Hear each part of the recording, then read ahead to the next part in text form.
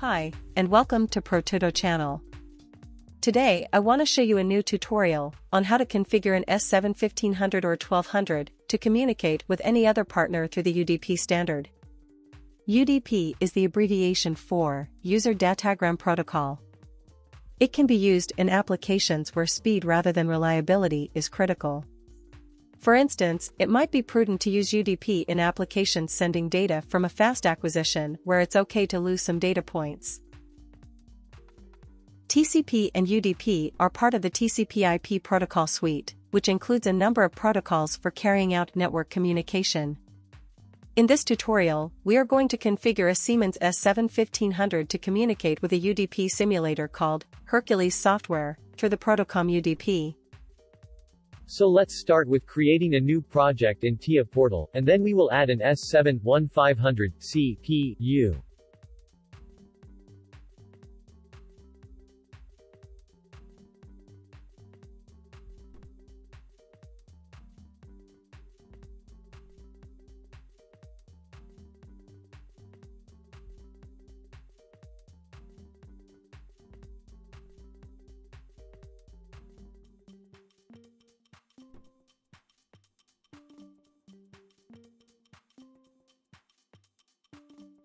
Here, we activate the Ethernet port of the CPU, and we give it an IP address.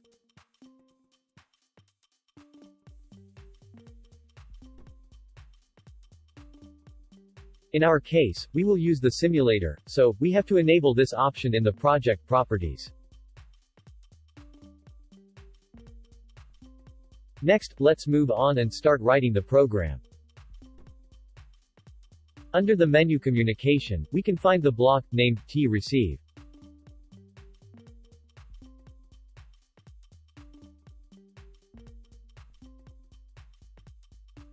This block will be used to receive data from a remote partner, through the UDP protocol. After giving it an instance data block, let's make a look on this block and start the configuration.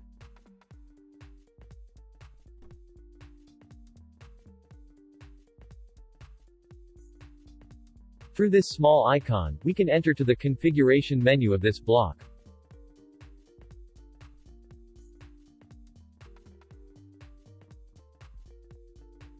First, we should select the remote partner here, broadcast to send datagram to all connected devices, multicast, to send datagram to multiple devices at the same time, or unspecified, means send or receive data from a specific device. In our case, we will choose unspecificate. Next, we should add a new connection data and then choose the protocol UDP.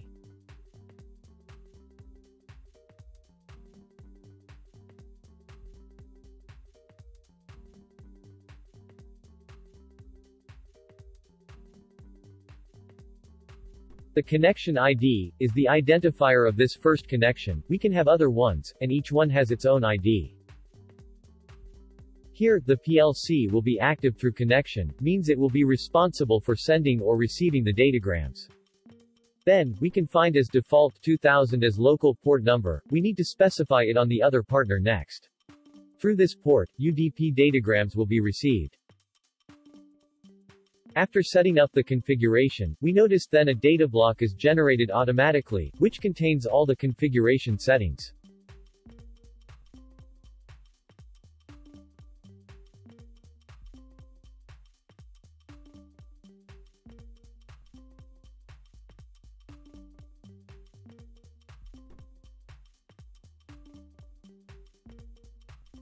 Here, through his input, we will activate, or disactivate receiving data from the other partner.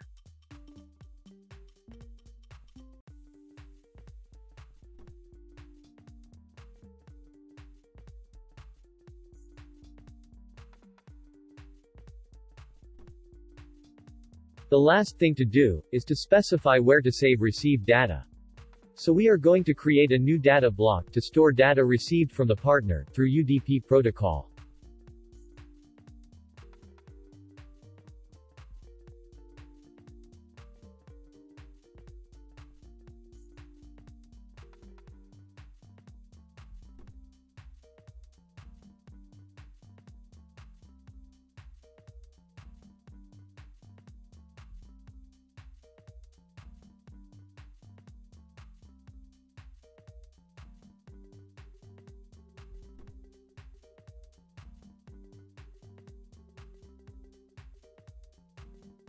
Once it is done, let's upload the program to the PLC. We are going to use plcsim Advanced.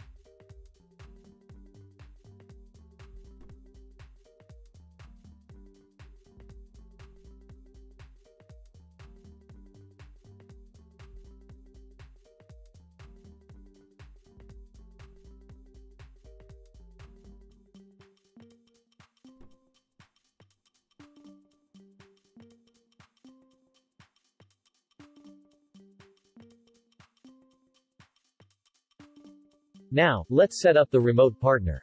To get this simulator, just type its name in Google, download it and then open it.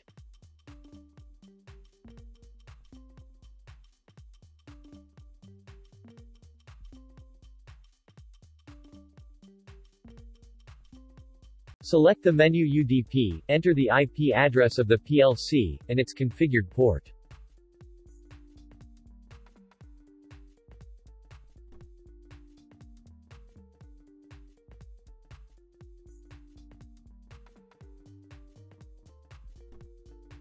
Once it is done, click on Listen to start connecting with the PLC.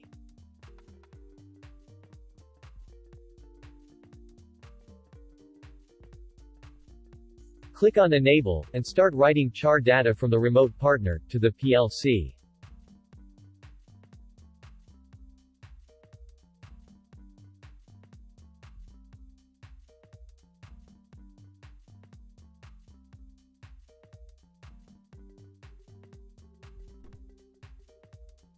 To check more, let's convert the received data to char format.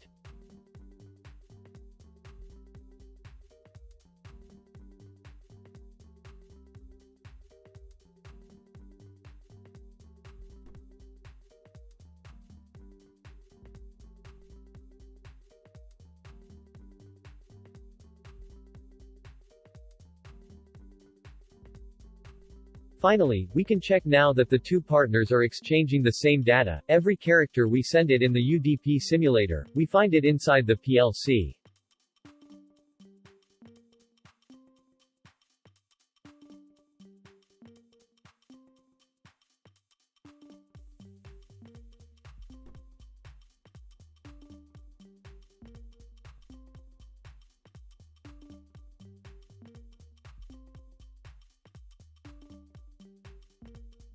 We can also check the online configuration of the UDP protocol.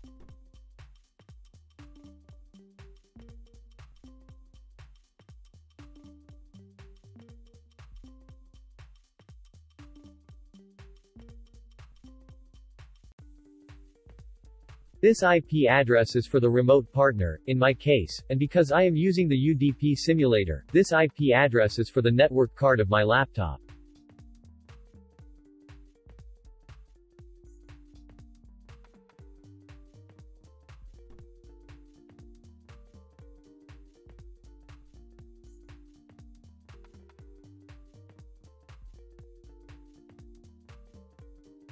I wish this video is clear and helpful. Please support us with like and subscribe, and never miss any of the next tutorials.